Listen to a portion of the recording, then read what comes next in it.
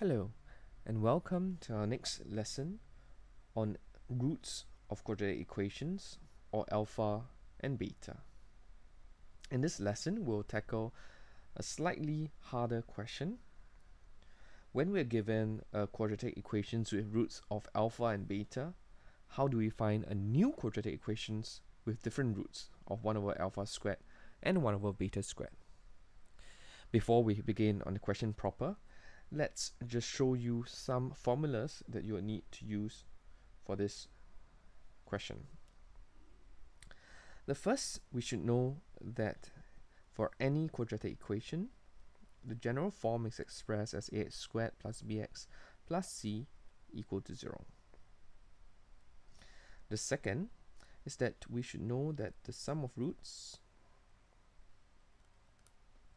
is equal to negative b over a. The third, the product of roots, depending on the roots of the equation, is c over a. The fourth, in order to form a quadratic equation, I can use it as x squared minus the sum of roots x plus the product of roots equal to 0. And the fifth, a very useful formula, is that alpha squared plus beta squared equal to alpha plus beta bracket squared minus 2 alpha beta. So we will be using these 5 formulas as we go along in this question itself. Let's head back. First thing, I would like to express the 2x squared equal to 7x minus 3 as a ax squared plus bx plus c equal to 0. Alternatively, it simply shows that I need to bring everything to one side equal to 0.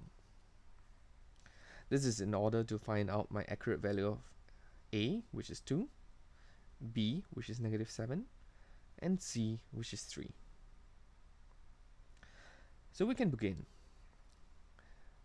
We know that the sum of roots, or in this case, the sum of alpha and beta, is negative b over a, or 7 over 2. The next, we know that the product of roots, or alpha times beta in this case, is c over a. Now, the goal is to find out the new quadratic equations, and in order to find out the new quadratic equation, I need to find out the sum of 1 over alpha squared and 1 over beta squared, and the product of 1 over alpha squared and 1 over beta squared. So let's try to find this out. For 1 over alpha squared plus 1 over beta squared, I can join them together so that the denominator becomes alpha squared beta squared. The numerator will be a beta squared plus alpha squared. And if you recall, on the next page I showed you that a very useful formula to use is the alpha squared plus beta squared equal to alpha plus beta bracket squared minus 2 alpha beta. For the denominator, I'm going to group it together as alpha beta brackets squared. Now your question would be, why do I want to do that? So the reason why I wanted to change beta squared plus alpha squared into this is because I actually have the value of alpha plus beta, as you can see over there, and I also have the value of alpha beta, as you can see over here. Both alpha betas in the denominator and the numerator as well. So the next step is easy. I just need to substitute in alpha plus beta.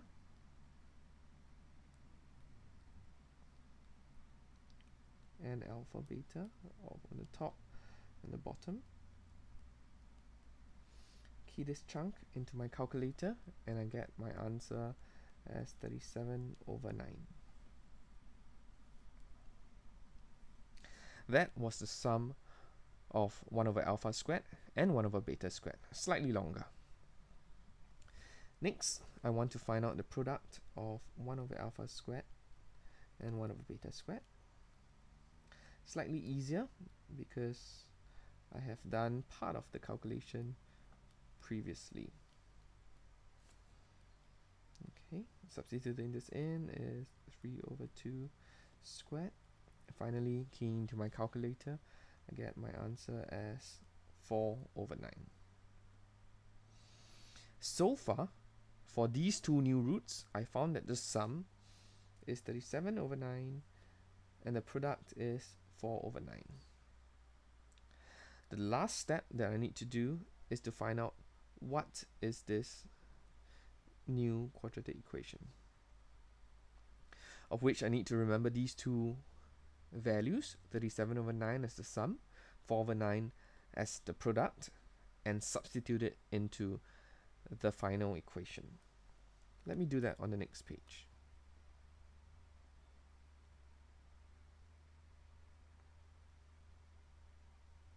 Okay, the formula that I would be using will be this formula itself. So perhaps it will be easier if I just write it on the right hand side. Continuing from the previous, the last step is actually just to substitute x squared minus the sum of roots just now was 37 over 9. The product of roots was 4 over 9. And of course, I have to remember the equal to 0. And this is the new equation, or the new quadratic equation that I was supposed to formulate. There's just this one last part of the question that I want to show you. The last part of the equation, or the problems, said that the quadratic equation should have integer coefficients. So I'll flip back again to the equation that we have just formed. Can we see that for this coefficient of x squared is 1, so no issue. This is negative 37 over 9, that's the issue because it's not an integer, and 4 over 9 as well is not an integer. So the final step is to multiply throughout by 9, including the 0 as well, which will give me 9x squared minus 37x plus 4 equal to 0, because 0 times 9 gives me 0. And this is my new quadratic equation. Thank you, and see you in the next lesson.